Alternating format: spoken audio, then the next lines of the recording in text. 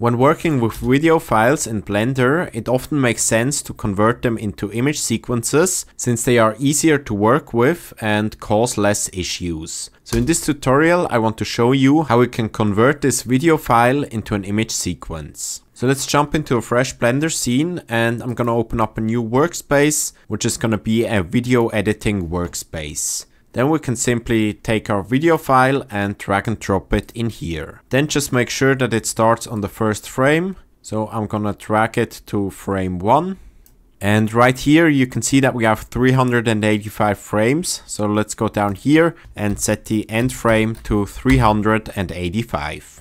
Next, we also need to make sure that the resolution matches. So under source, you can see that our video file has a resolution of 3840 by 2160. So let's go up to the scene settings and set it to 3840 by 2160 as well. Now the video is too small, so let's go to the transform options and bring the scale up to 1. Now we are already prepared for the rendering. So let's switch to the rendering workspace and just render out a single frame by pressing F12. So this seems to work, and under color management just make sure that the view transform is set to standard. Next we can take care of the output properties. So let's set the file format. I like to use JPEG, this works in most cases, but you can use whatever image format you like. Then we also need to set a folder for the output. And I'm just gonna create a new folder next to our original video and call it image sequence.